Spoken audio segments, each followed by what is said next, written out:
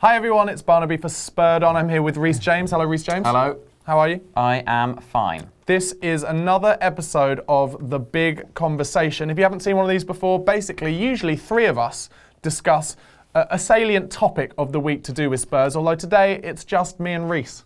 Yeah. Can't get the staff these days. The dream team, as nobody ever said. So The front two. The two at the front.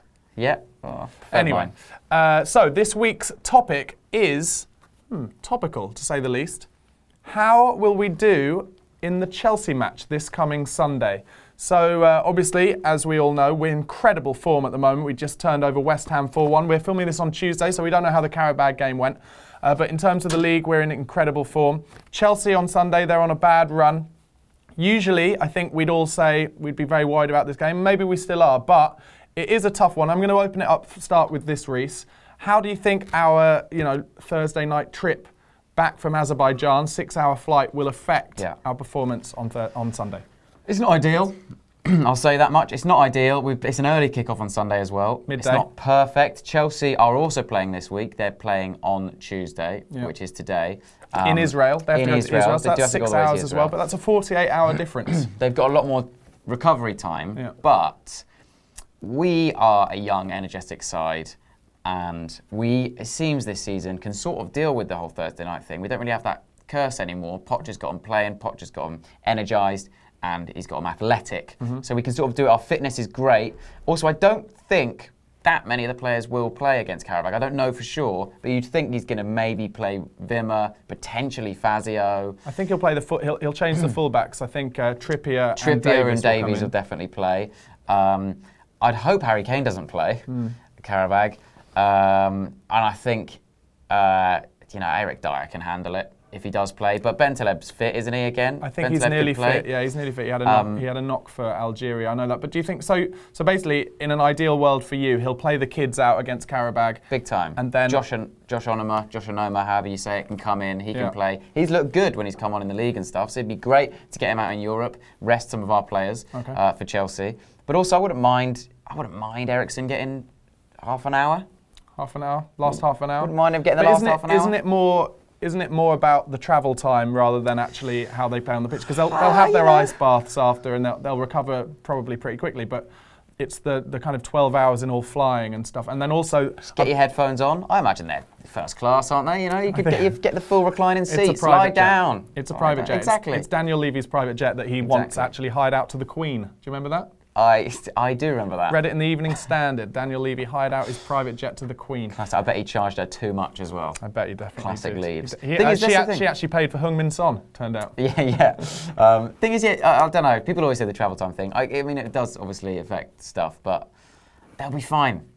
They'll be fine. And Chelsea, the thing about Chelsea is that we have the squad depth, I think, this year to play some people against Carabao and have a different starting 11, potentially. Or maybe 9 of them can be different when we play Chelsea. Chelsea played the same 11 all last year. They're playing the same 11 all this year. That's why they're terrible, because they're knackered. They didn't have a rest, really. So there's some stat about Fabregas has had like 2 summers off in his career since he was 16. Because he's just constantly working. And that's why they all look absolutely knackered. And that's why they're not turning up, whereas we don't. Loving this confidence from Rhys. Something you mentioned earlier about the kind of difference in ages brings me on to my next point. We do have this young, dynamic, hungry side who, and that performance against West Ham where every time their keeper, Adrian, had the ball, Ali was just running right in his face. Yeah. Is that going to be a huge point against Chelsea? Is that, the ageing players of theirs, your Terrys, your Ivanoviches, your Fabregases, are going to be put under pressure all the time by our young legs? Do you think that will really make a difference? Yeah, I think we're gonna press them a lot, especially if Ivanovic starts. Ivanovic has not looked good this year, and we could really do some damage against Ivanovic. Terry is always some sort of threat, because Terry does seem to score against us, Yeah, he always doesn't he? does. Always seems to. Even when the goal hasn't actually gone in. Yes, exactly. When Asuakoto's blocked it on the line. The ghost but it goal. gets given anyway, and then we lose dramatically at Wembley. And I was there.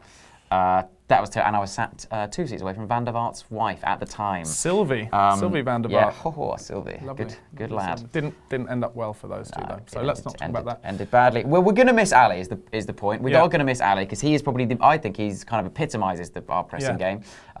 He's going to be a big miss for us. It's a shame that he got booked, but.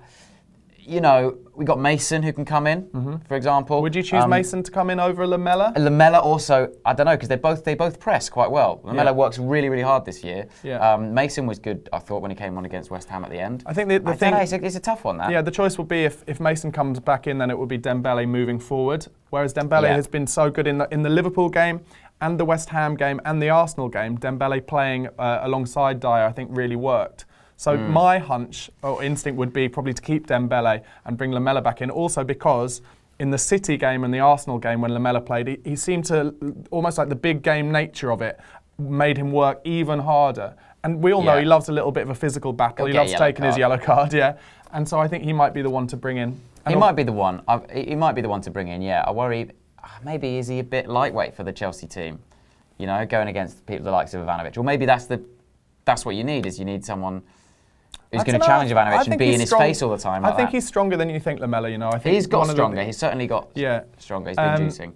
But Mason, when he came on against West Ham, was playing in that centre attacking mid role while Dembele still stayed holding. So potentially, Poch might like him there now. Yeah, actually, Mason played there as well against Everton earlier in the season. He put that through ball in for Kane, if you remember when Kane missed it, unfortunately, and we were all worried about Kane. But anyway, okay. So another thought. Is this a classic game where Jose Mourinho will want to prove that he has got the tactical nous, just in a similar way to in the Capital One Cup final last year when a lot of the press and the media were talking about how Spurs were on great form and actually Spurs could do it, and then Jose put Zuma in front of the back four, and apart from Eriksen hitting the bar early, we were kind of Mourinho'd, I think, is basically what happened. Is there a possibility that might happen again? Yes, there is. I think to say that would be doing a disservice to Pochettino, who I think knows what he's doing. I think has learnt from that Chelsea game. That final, and I think Mourinho's been trying to do this all season though. Like I know he does it against Spurs, and we notice it more against Spurs because we all pay more attention to that match. But Mourinho's been trying to do this sort of tactic all season. With the difference in that one, it was a cup game. It was kind of a one-off. This, I mean, like this is a team who are going mad, celebrating beating Norwich 1-0. I mean, they were lucky as well, I think. They were lucky, and I just think, Costa. The fact they've got Diego Costa and he's back and he's scoring is a slight concern. I think we will probably concede. Right. But I just think it'll get to the 70th minute and they'll be done. And they'll be knackered. Loving this confidence. They'll be knackered and we'll still be running rings around them. To me, it's a matter of, and I've been thinking this going into a lot of games, it's a matter of, can I actually believe in new Spurs versus old Spurs? The nagging feeling in my head is, well, we never ever win games where we've got an opportunity to go 13 points ahead and ground Chelsea's noses into the dirt, as an example. Well, but is this now the new Spurs that I actually have to believe? Like, I'll tell you this, if we get a result, a win, especially a win against Chelsea, I think I genuinely will start to believe that we can do something incredibly special this season. Well, old Spurs would have lost to West Ham. Old Spurs would not have drawn against Swansea. Or Arsenal. Old Spurs would have lost that Arsenal game despite deserving to win. I mean, at what point do we go, that's enough now to just prove this is new Spurs? If we beat Chelsea, I think we can genuinely just start thinking, my goodness, where could we go this season? Because I think 3 games ago we were talking about, okay, we're on a good run, we're unbeaten in 9, but we've got Arsenal away, West Ham at home, Chelsea at home. And in fact, I think I actually said, speak to me after those games and I'll tell you how I feel. Now, if we can beat them, and especially with all the media and the press and the pressure that would put on Mourinho as well, and the fact that we've won all our London derbies this season. Kane has got this stat of scoring, 11 in 13 London derbies in his career or something? He's up for those games. Wouldn't it be good if we were the club that got Mourinho sacked? That would be incredible. Okay, so that leaves me with just one more question. Score prediction. I'm gonna go 3-1. I'm gonna go with Craig Mitch. I'm gonna go 3-1. That's a first. Yeah, I'm agreeing with Craig Mitch and making Spurred On history 3-1 to Spurs. Okay, I think we will concede Diego Costa or Terry, but I love the positivity. I think we'll do all right. I'm going to go 1-1. I think my instinct is it is a match that both teams will be too afraid to lose, and it will be tight. And I think with with Toby, Jan Vertonghen and Eric Dyer, we'll keep it nice and tight. But it's liable that Terry may score or Costa will score. But I hope I'm wrong, and I hope you're right. Who's going to score for us? Harry Kane. Yeah. Goes without saying. Guys, let us know what you think of all the points that we've made there in the comments section below. Also, let us know your predictions. Don't forget to subscribe to the channel on YouTube and follow us on Twitter at Spurred On TV. Come on, you Spurs. Hello, welcome to Spurverts Part 1. I'm Rhys James, and Craig Mitch is back.